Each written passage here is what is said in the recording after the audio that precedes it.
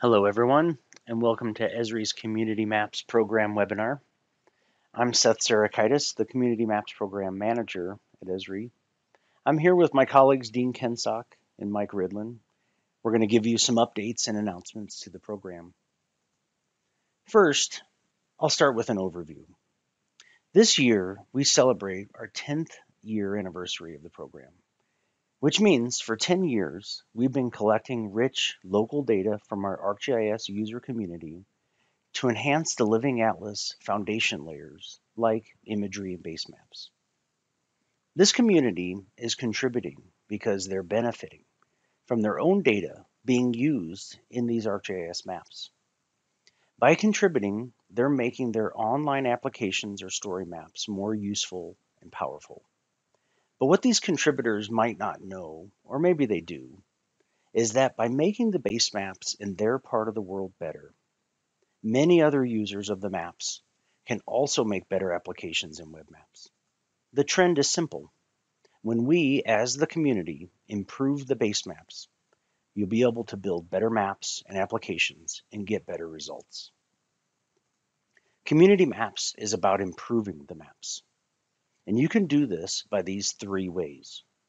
You can provide us feedback, which means to tell us very specific corrections to what you see in the maps today. You can create or edit features using the Community Maps Editor app. This means adding detail to the maps when you don't have the data. Or if you manage authoritative data, you can share it with us via contributor.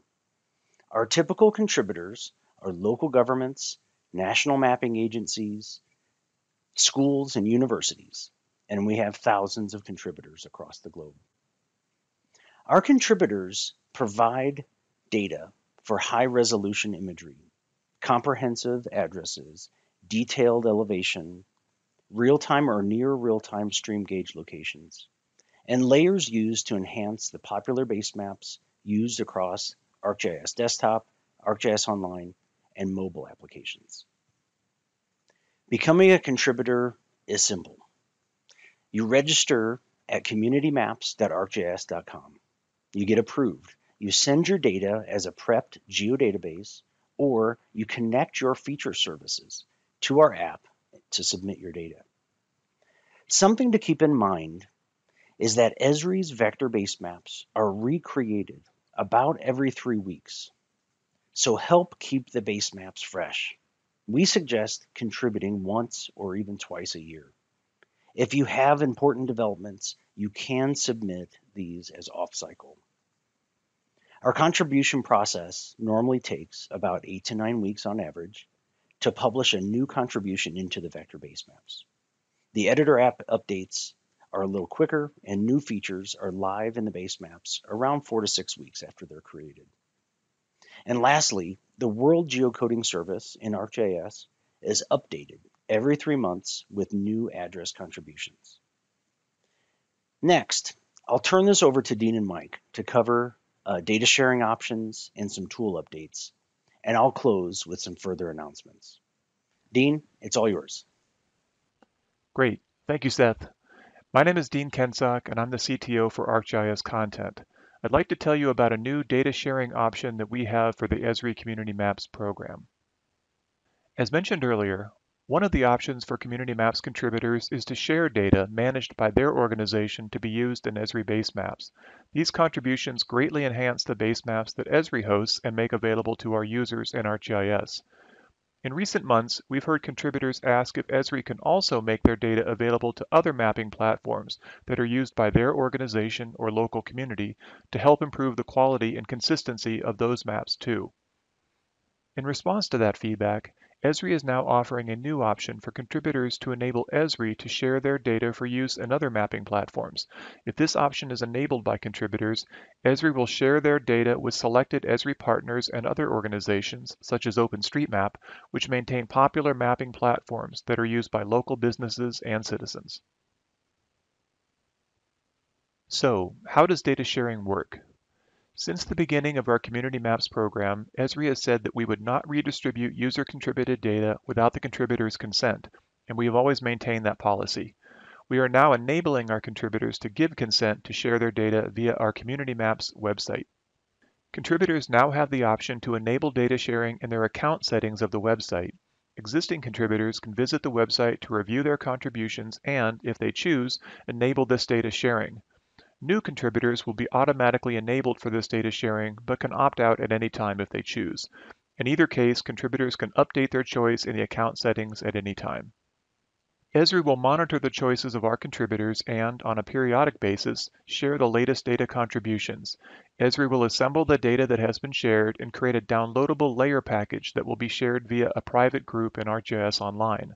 The data will be provided under a Creative Commons CC by Attribution Open Data License, with an explicit waiver to be used in OpenStreetMap.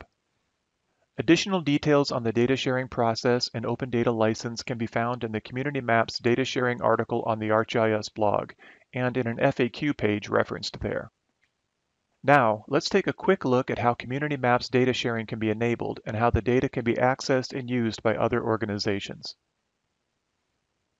From the Community Maps website, organizations can register or sign in to share data. In this case, I have signed in as an existing contributor. In the settings for my account, I can choose to enable data sharing for the layers that I have contributed. After the shared data has been assembled by Esri, it will be made available in this private group in ArcGIS Online.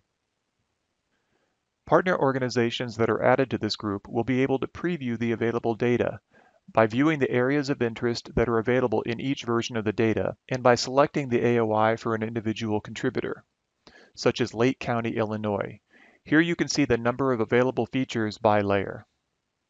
Organizations can then view information about the layer package containing this data, including the license agreement and the terms of use, and then download the data or open in ArcGIS Pro.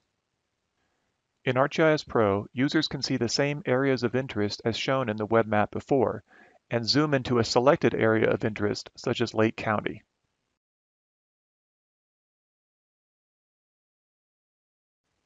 As an example of how this data might be used by other organizations, this community map data is being downloaded and prepared for use in OpenStreetMap, which is a free editable map of the world. The processed data is made available as ArcGIS feature layers via this group in ArcGIS Online, which includes layers such as building footprints and address points for many different communities. These layers are now being made available to the OpenStreetMap community through OSM editor apps such as Rapid and JOSM, which enable OSM mappers to browse a collection of ArcGIS datasets and select a layer to add to the map. All of the features in the layer will then be available to OSM mappers, including all of the fields that have been prepared as proper OSM tags so they can be added to OpenStreetMap. The Community Maps features will then be added to all of the OpenStreetMap offerings available in ArcGIS, including live OSM feature layers that can be used for display and query, as well as this new OpenStreetMap Daylight map, which includes data from OpenStreetMap as well as other data providers such as Microsoft and Esri Community Maps contributors. If you would like to see your data published in ArcGIS and other mapping platforms such as OpenStreetMap, we would encourage you to join the Esri Community Maps program and enable the new data sharing option. And now I would like to hand it over to Mike to provide some updates on our tools. That's terrific. Thanks, Seth and Dean.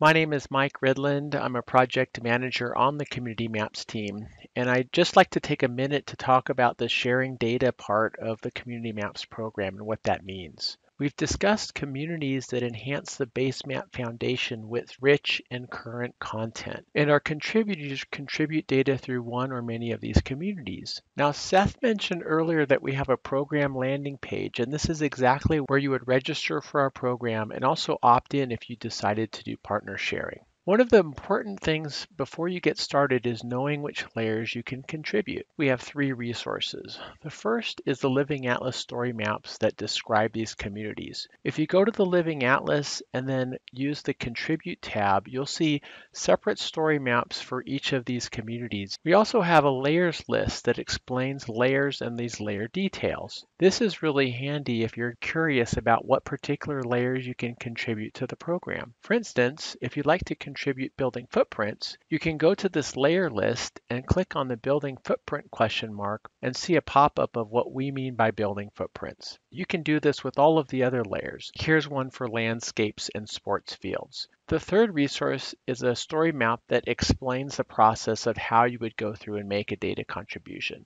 This is a collection of links to documents, to resources, and to videos about this whole contribution process. Now let's talk about using the contributor app to actually register and contribute. We mentioned earlier that you register from the program landing page. What registration means is you just let us know who you are, where in the world you are, and which layers you'd like to register for.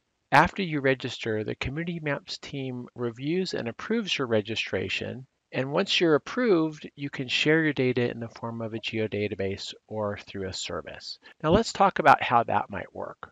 If you're going to contribute data from a geodatabase, there's a few things that you would do. The first thing you would do is download and use a set of data prep tools. These prep tools standardize the data and accelerate the contribution process. When we talk about using the prep tools, what we really mean is that you would run them from ArcGIS Pro. And you run a tool on a layer, one layer at a time. If you were going to provide building footprints, there would be a separate building footprints tool that you would run against your layer. And that would pre-process your building footprints into that standardized data template I mentioned. If you had road center lines, you would run a road center lines tool. If you had parcels, you would run a parcels tool. So you run the tools on a layer, one layer at a time until you're done, and all of those output layers are saved into a file geodatabase. The final step, you would simply zip up that file geodatabase and then use the contributor app to send it in to us. If you already have your data in the form of a service, one thing you can do is contribute that data from that service. And the steps here would be establishing your service delivery parameters within the contributor app. And here there's a built-in data prep process.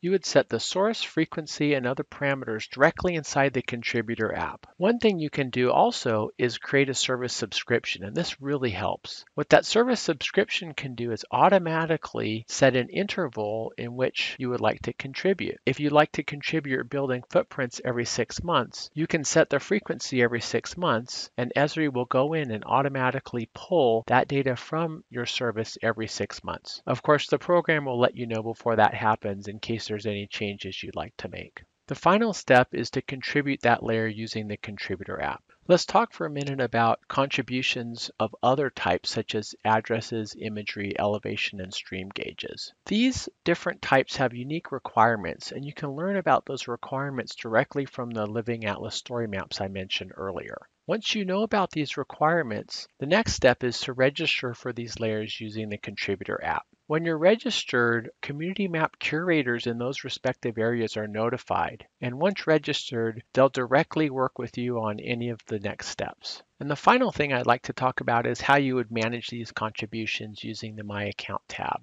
Here I'm logged into the contributor app, and within the My Account tab, you can control and change your point of contacts, your decision about opting in for data sharing with our mapping partners, the layers that you are registered for, and layers that you've defined for service contribution. And you can update any of these settings at any time.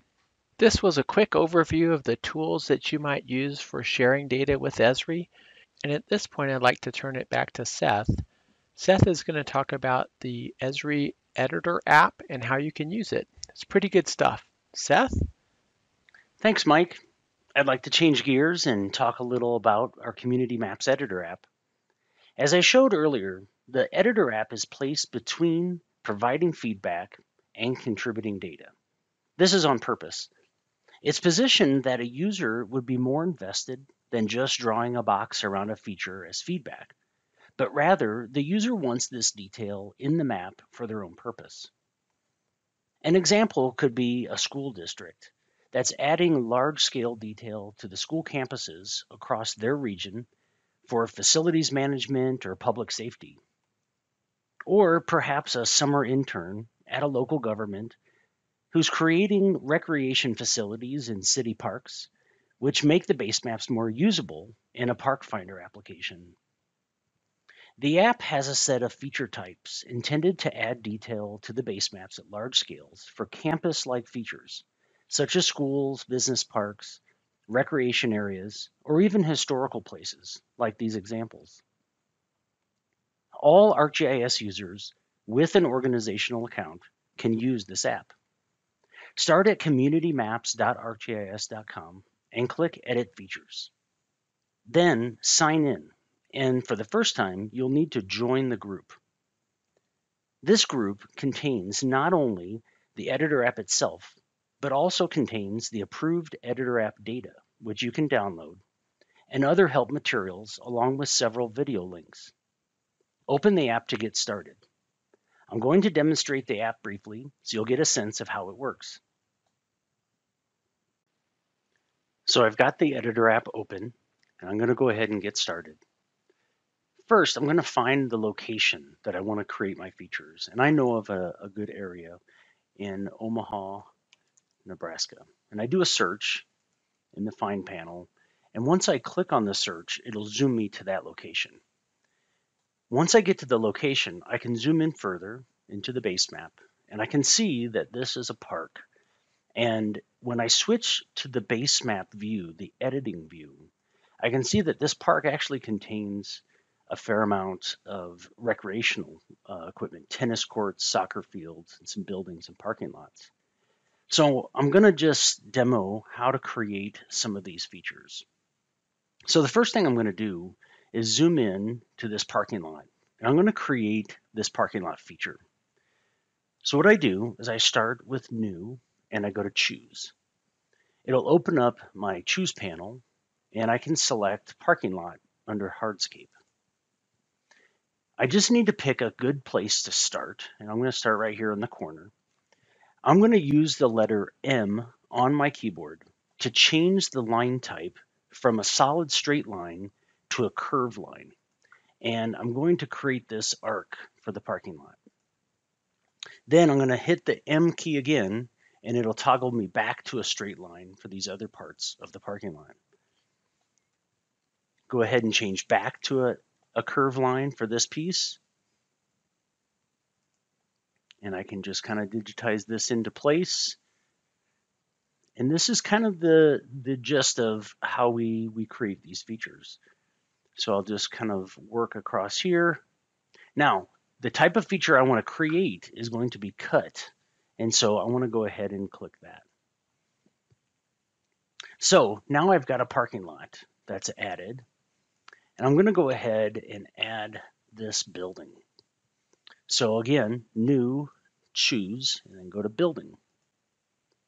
And I can click on this, use my spacebar this time, and the spacebar will actually activate something called layer hints. The layer hints are going to tell me when I'm at a right angle to the last feature or the last part of the feature that I created. And I do want to create these features with right angles. So I'm being very careful to create these features. Now I can double click the last piece and that building can be added. Now, if we knew the name of this building, we could add the name into the properties panel right here. Let's just say that it's called Tennis Center. And that label will show up. Next, I want to show just a couple of other feature categories or feature types. First, I want to start with the tennis courts. So I'm going to go to Sports, and I'm going to pick tennis court exterior. Now this is green, and I have some cases where the tennis court exterior is red. So what I'm going to do is I'm going to draw this outer edge, and it's going to show up as a different color green than the park background that's there. And so I'm going to create this feature like this. You can see the hints are kind of telling me where to go. Okay, so now what I'm going to do is I'm going to create the interior. Now there's a couple of ways that I can do this. And the first one I want to demonstrate is called the split. So right now I've got this exterior feature selected. That's why it's highlighted. And I can click the split button. And over here, I can change the functionality from a line to a polygon, but I'm going to keep it as a polygon. And I'm going to show how I can change this interior polygon. This is where the playing court itself, I can actually create a split of this. Now what I just did was this is an exterior, this is the interior. But I can change the properties for this to be another category. So I'm going to change this one to be the interior. So then what I can do is I can copy and paste this feature, and I can move this over like this and paste it into place, and it will cut into that existing feature.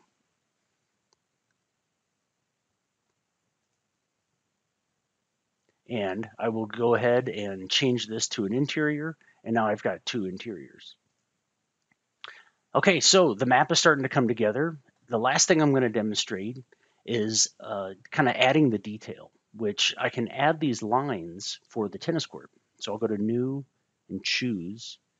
And under the line category, there's a category called Sports Field and Court Line. I'm going to go ahead and click on that. Now I could just digitize these lines individually, but what I would like to do here is actually demonstrate. We have some pre-built stencils that are just features that we've created in advance, and you can pick these. So we've got some basic ones for parking. We've got ones for sports field, ones for polygons, even letters and numbers that might be used on sports fields. So under sports, we actually have this one called tennis court interior. It's a tennis court with no lines around the outside, no border.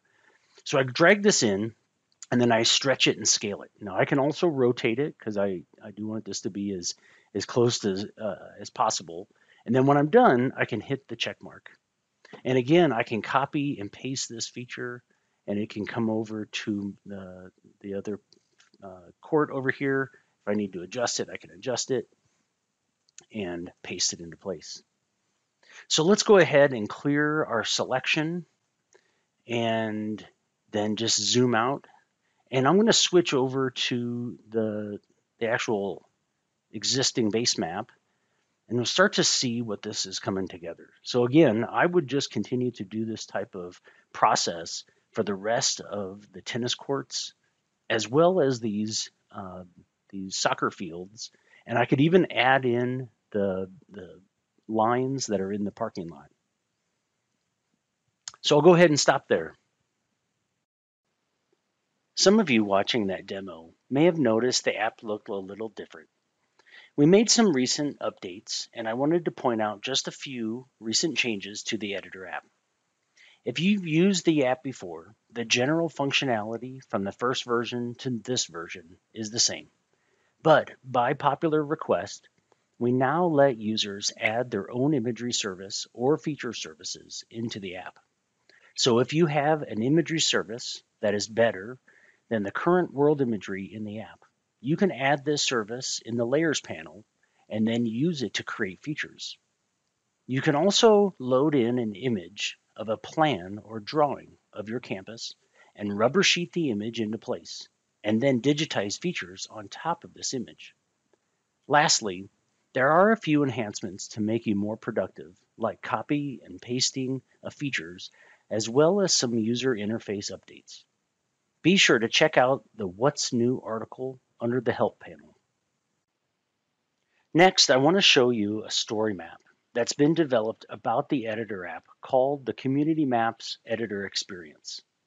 This story map is part of the editor app group and was created to help you find and view all of the great data that has already been created since the launching of the editor app. We currently have over 1,500 members that are creating features all over the world, and here are a few of the places I'd like to highlight. In this view, I can see all the areas of interest added to the editor app. They show up as red dots. From here, I can zoom in to some great detail, like these government locations built in Pinellas County, Florida. Or I can zoom over to a zoo outside of Liverpool, England. I can also go down to Portugal, where a racetrack has been created inside the editor app. Lastly, I'll show you a beautiful mosque that was developed inside the app in Abu Dhabi. I invite you to explore this app and get inspired to help improve Esri's base maps. Next, I want to make some announcements before we conclude. The Basemap product management team at Esri announced last year that some of the base maps hosted in ArcGIS will be moving to mature support. These are the raster tiled base maps, like the World Topographic, which was the foundation of the Community Maps program. But don't worry, all of your contributions are part of the vector base maps, which are now the future of ArcGIS, and include more base map styles. They include your data at more scales and are updated more often. Mature support simply means that Esri will continue to host these raster base map services for the foreseeable future, but they will not be updated with new data. So this means a few things for community map contributors. First, you'll need to do an inventory of your web maps and apps and be sure that you have the vector base maps as your default base maps in your ArcGIS Online organization and have these wired up into your applications. If you have questions about this process, we recommend you reach out to your Esri account manager who can guide you to some resources to make this transition. The next announcement follows along with Dean's previous discussion. If you are an existing Community Maps contributor, please sign back in to the Contributor app and opt in to share your data with Esri and Esri's partners. Lastly, please feel free to reach out to our email alias. We'd love to hear from you about how we can make our program better for the future. With that, we'll conclude our webinar. Thank you very much for listening, and on behalf of the Community Maps team, we look forward to working with you.